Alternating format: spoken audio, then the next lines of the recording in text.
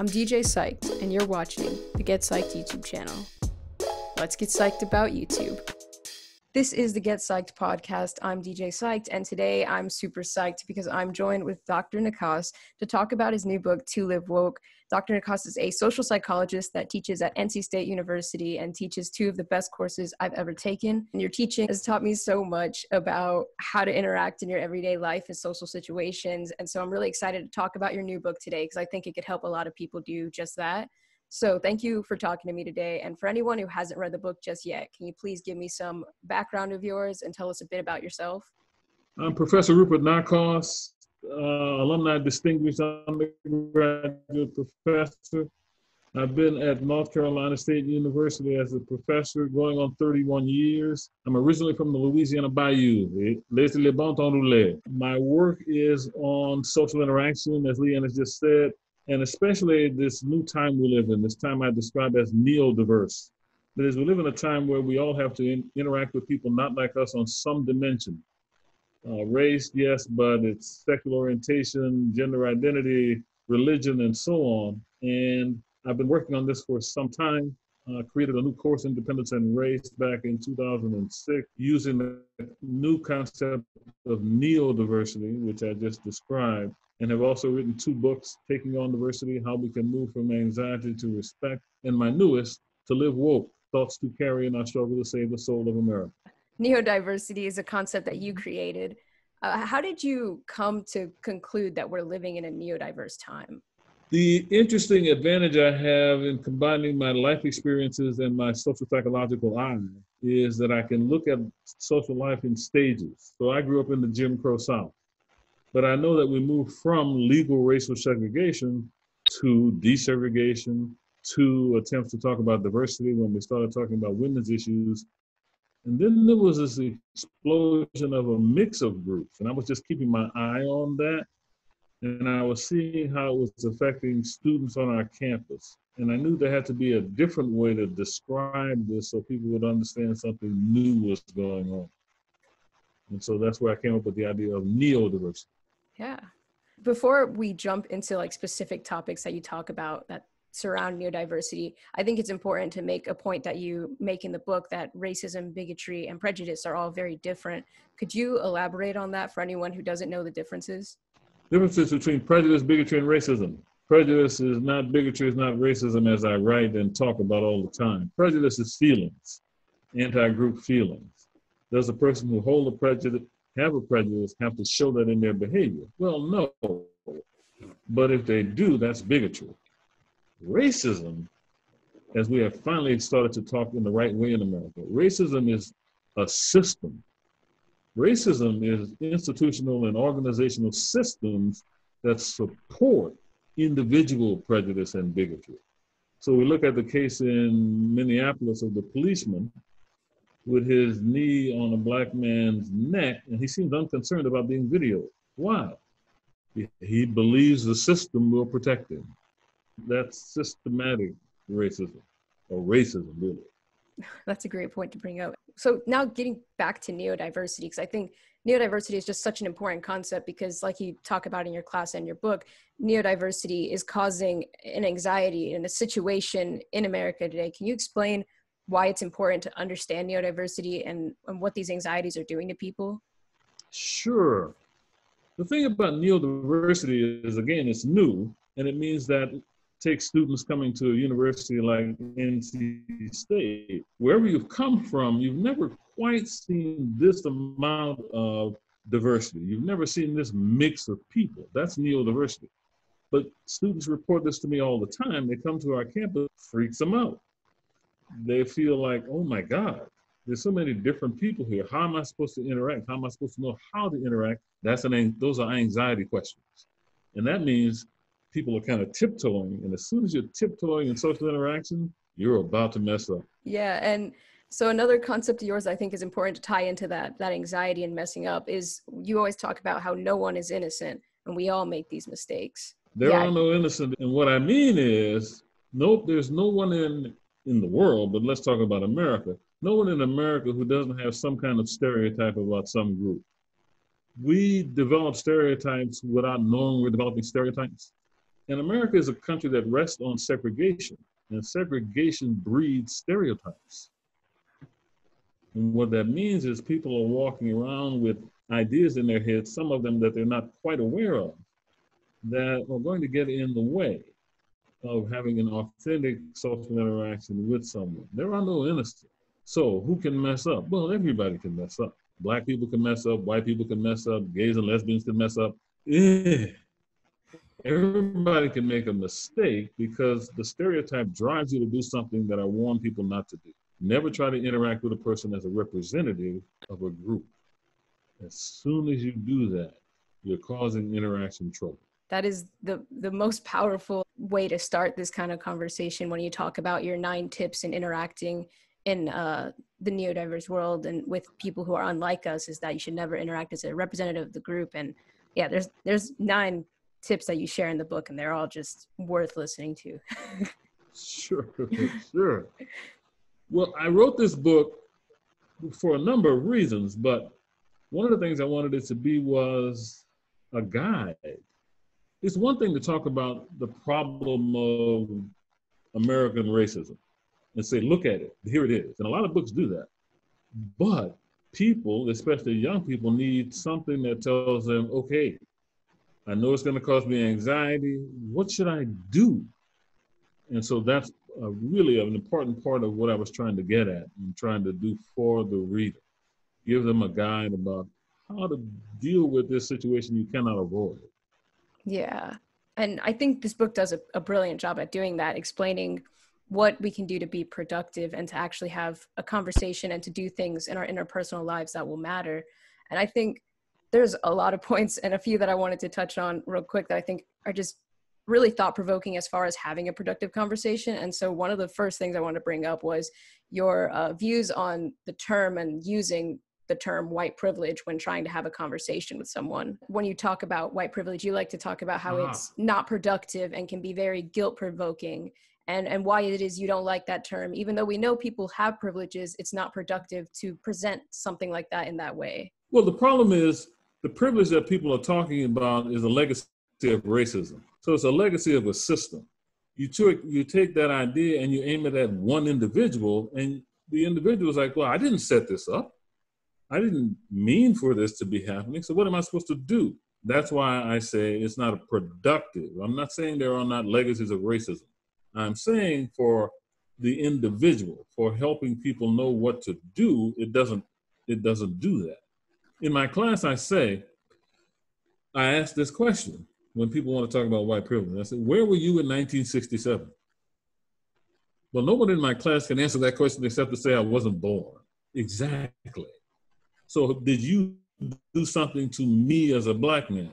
No, you didn't. Does that mean the system wasn't working? No, I'm not saying it wasn't working. The system has always been down, but we don't need to tear individuals down to do that. The issue with the concept is that it's trying to talk about a system that is racism, but it's aiming it at an individual. So yes, there's a system. But was that individual, the individual you're talking to right now, are they responsible for it? But that's a system problem, not an individual problem, and not attack individuals. We want to bring everybody into the conversation. Yeah, and I think you talk about this a lot too in your book, that like language is very important, and the kind of language and terms we use. And another term that I was thinking of was unconscious bias, and how you say that is also something we should throw out of our vocabulary. Well, people love to do this Freudian stuff. Unconscious. Okay, just to be frank, unconscious my ass. Look, people know what they feel. So it's not unconscious. People love doing this Freudian stuff that doesn't add up to anything. But unconscious, oh my God. Okay, so it's not unconscious. People know what they feel. They know they feel nervous when the big black man walks in the room. When I walk in the room, I know they feel it because I see it in their eyes. I see it in their nonverbal behavior. So it's not unconscious. People don't want to admit it. That's a different problem. That's a different problem. We have to work on having people admit to themselves, not to me, to themselves what's going on. And that way they can start to deal with it. You tell people it's unconscious, that means they don't have to deal with it. Yeah, and that was one of your tips, is that you should acknowledge whenever you're seeing a stereotype and set it aside before you start interacting with someone. Right. And even if it happens during the interaction, just catch yourself. Realize you want to talk to people in these what turn out to be funny ways. Yes, I am tall, I am black, I got broad shoulders and all of that. Don't start talking to me about sports.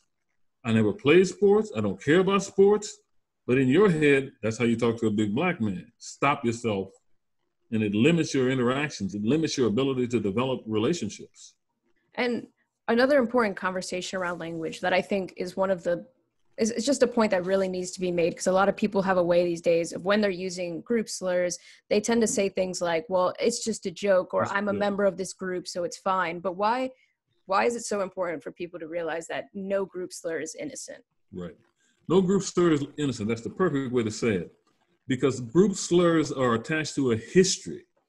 So the N-word, people say I can use it because I'm friends with a black person who says I can use it.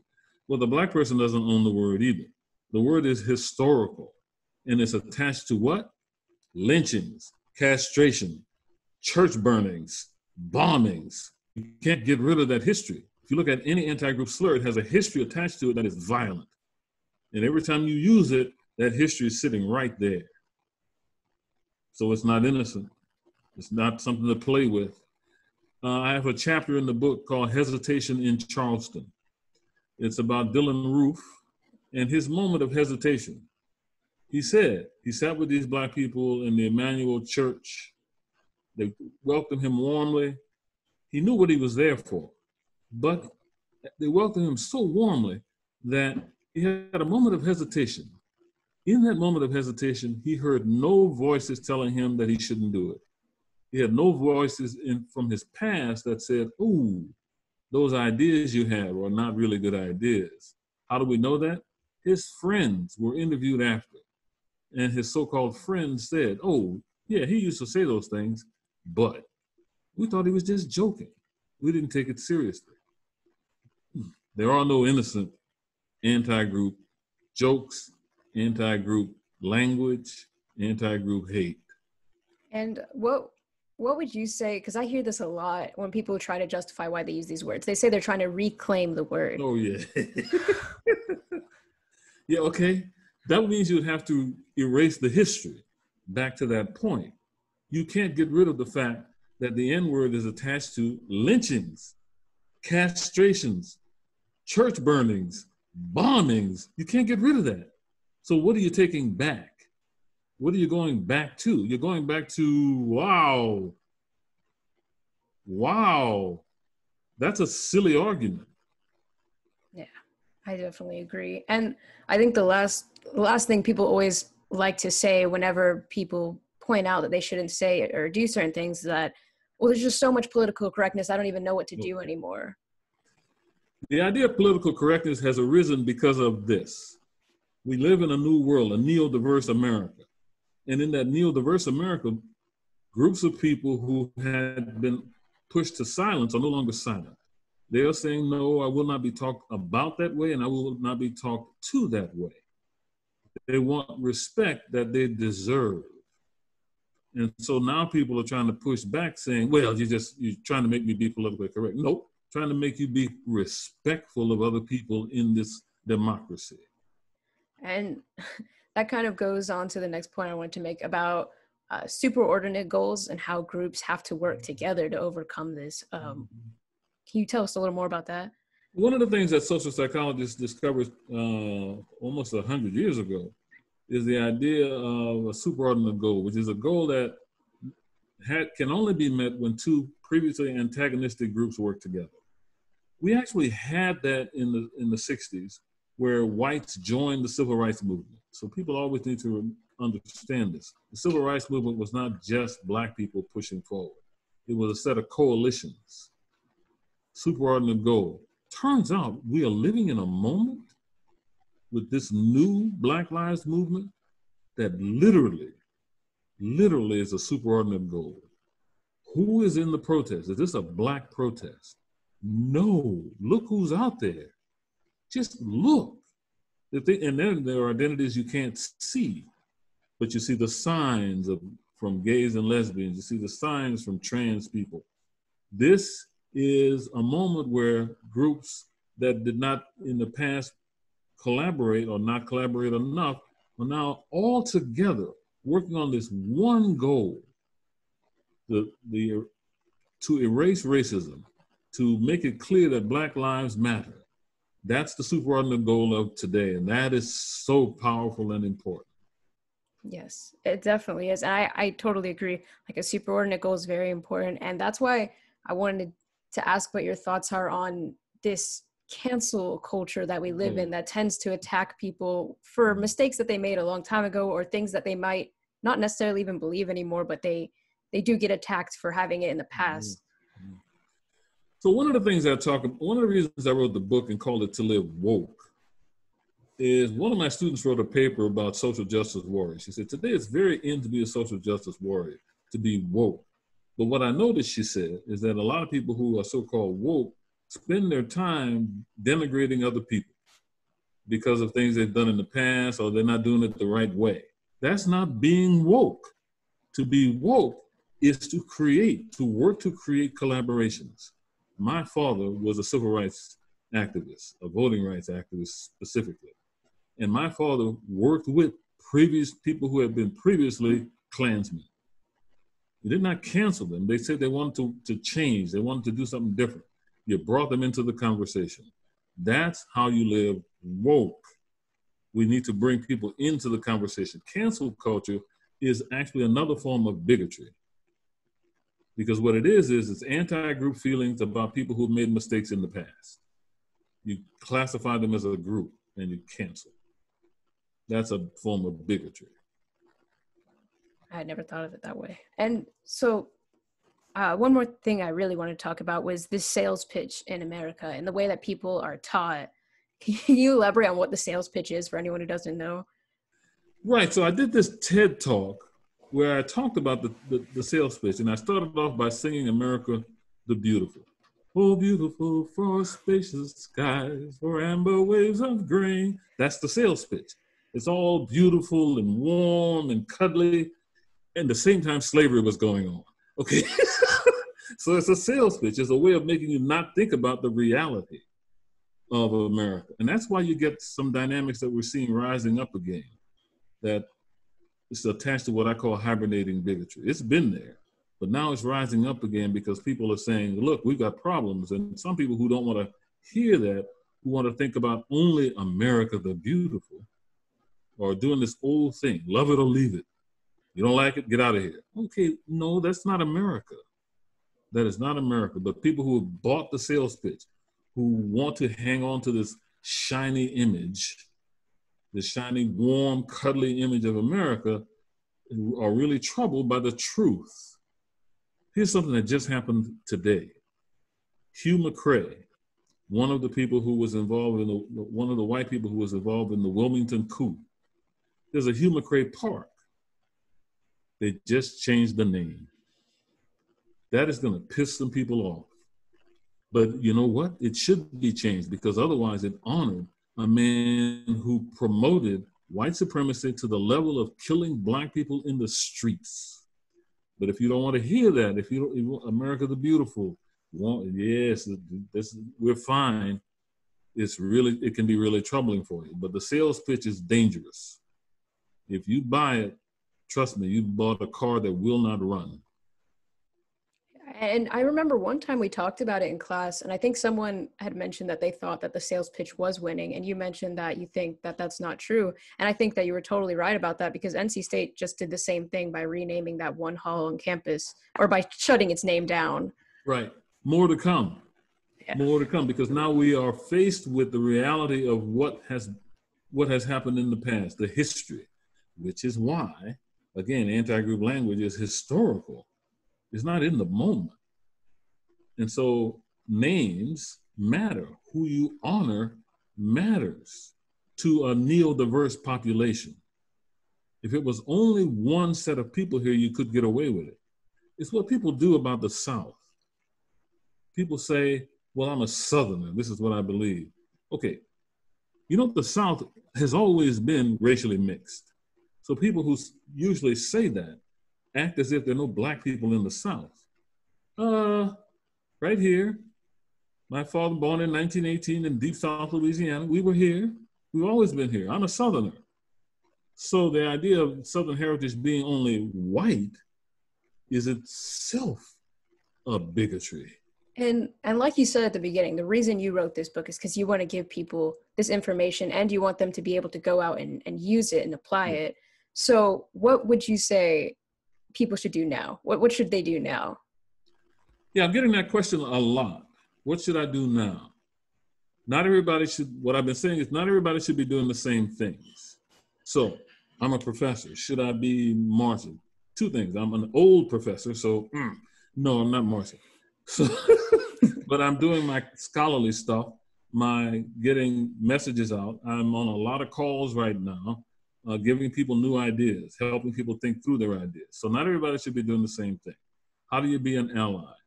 One of the basic ways to be an ally is to first self-examine. Well, start working on yourself. Start looking at who you are and the way you've done things in the past and the way you've thought about things in the past and begin to clean that up. Then what do? Well, if you're somebody who wants to do marches, do marches. If you're somebody who wants to do art. If you're somebody who wants to do podcasts, do podcasts. Everybody can make a contribution somehow. We shouldn't all be doing the same thing, but everybody should be doing something. Definitely. And even, as you say, like on a much smaller scale, interpersonally, we can learn to react in a moment when we see something that's not correct.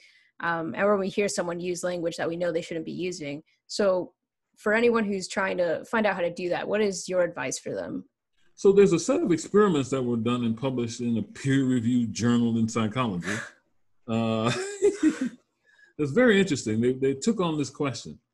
How do you manage a moment of interpersonal bigotry that you're involved in? You're talking to somebody and they say something about somebody being a retard. Holy moly. And that'll freeze the interaction, as we all know. Sometimes people just laugh it off, or they say they're just joking, they make excuses. Nope, don't do that, because that lets the hostility towards people with mental health conditions build. So what do? The strategy is this. As soon as the person says it and you gather yourself, don't yell, don't argue, don't tell them they shouldn't talk that way. Just say this. Oh, I am very uncomfortable with that kind of anti-group language. I find it offensive. It hurts me. And then stop talking. Just say that. What you've done is you've let the person know that if they want to continue to interact with you, that's not the kind of language you're willing to listen to. What that does is very interesting. The research shows that it makes the person who used the term feel very, very bad about themselves. And that changes the moment. And that's a strategy. Now, if the person wants to argue with you, make your statement again. If they want to keep arguing, walk away. Or as I say in class, walk the hell away. I love hearing that. All right. Well, I appreciate you talking to me about your book. And this is only scratching the surface of what is in this book. There's a lot more that is covered. But is there anything else you would like to say to anyone listening? Well, two things. One is read Leanne's blog about the book. It's a good description of what the book is about. It gives a broader picture.